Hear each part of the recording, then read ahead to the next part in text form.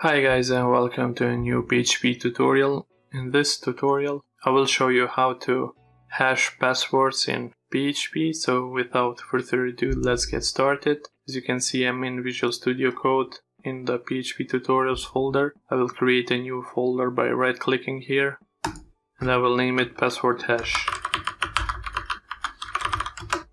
Inside this folder I will create a new file and name it index.php.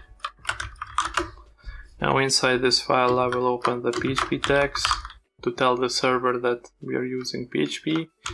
And now password hashing is used if you want to encrypt the passwords that you save on your database to make them more secure, and the idea is to never use a plain text as a password in your database, but always to use some kind of encryption or hashing. Starting with PHP 5.5, PHP introduced a very simple and easy to use function to do a password hashing. It's called password hash. So let me show you how it works. We start by typing password hash and it gets three parameters. First and the second parameter are mandatory and the third one is optional. You can use it or if you want or not. In this tutorial I will show you how to use just the first and the second parameter. The first parameter is the password that you want to encrypt, so it's a string. In real-time example you will get the password from the user input or from the database or somewhere else, but here I will just type it in the editor. Make sure you never do this. I will do this just for testing purposes and for the purposes of this tutorial. In quotes I will type test123 as a password, and now the second parameter we need to type the password that we want to use to do the hashing of the password. Now there are many algorithms to be used, but the most current one and most secure one is password decrypt. But one other thing that you could do is use the password default constant, and whenever PHP updates the default password you will make sure that you're using the most current one. Currently the default password is the same as the password decrypt algorithm, so if you type out either of them you get the same result. In this tutorial I will be using the password default constant, so let's type it in this second parameter, all in capital, password default, and that's pretty much it. But to show you the result I will keep this in a variable. As you can see here it says that password hash was firstly introduced in PHP 5.5. Now I want to keep this password in a variable, this hash password in a variable. I will type $hash and equals, and now my hash is kept in this variable. To see the hashed result I will echo this value, echo hash, and I will add a new break. And now to see the result I will first make sure to close this part here by clicking it here, move this to the left, make sure that your Apache server is running, and open the browser. Type localhost,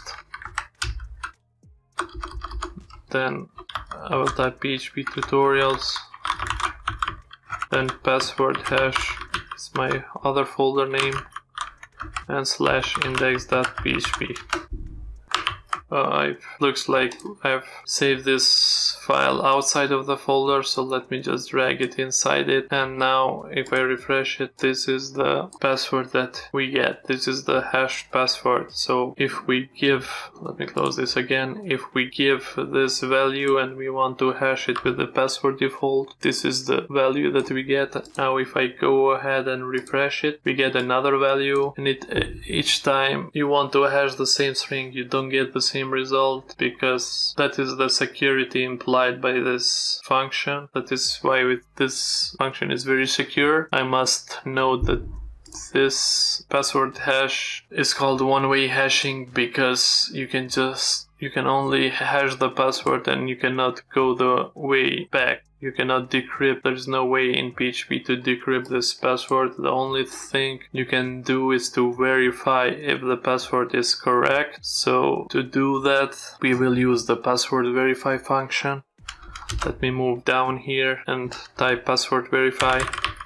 And this function also has two parameters. The first parameter is the password string, and the second parameter is the hashed value you want to compare it to see if the hash password is correct. For this example, I will type a wrong password, not the one which is here, but I will type another one. I will type test423, and now I want to compare it to this hashed value here. And if I keep this in a variable,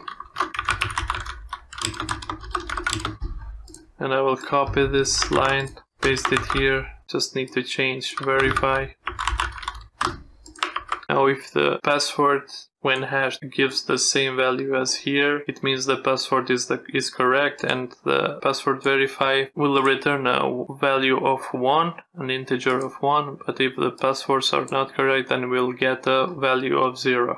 Now if I save this file and run it, since the return is a string, we need to cast it to integer.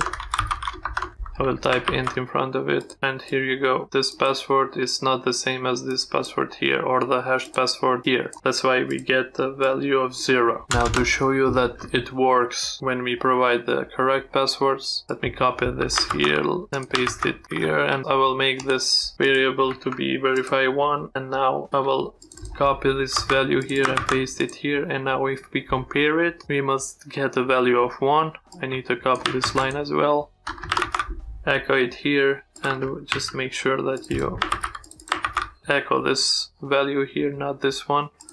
Save the file, and if you refresh it, here's the hash password. Here's when we compare using the password verify and the passwords are not correct, and this is the value when we provide the correct password and compare it to the hashed value, we get a value of 1. So if the value here is 1, it means that the password provided is correct, and if the value here is 0, it means that the password was incorrect. Always make sure that you use some kind of hashing when you keep your passwords in your database, because in that way you make sure that the passwords are secure. Never use plain text as a password. The password hash function gives us a very secure hashing value. If you want me to make more tutorials like this in PHP, make sure you subscribe to my channel. Make sure you follow this channel in Facebook, Instagram and Twitter. If you want to watch more PHP tutorials, you can do that by clicking the card above. I hope this was a useful tutorial and you can use it in your real projects. If you have any questions or comments, just leave them in the comment section below. And with you guys, I see you in the next video. Thank you for watching, and bye.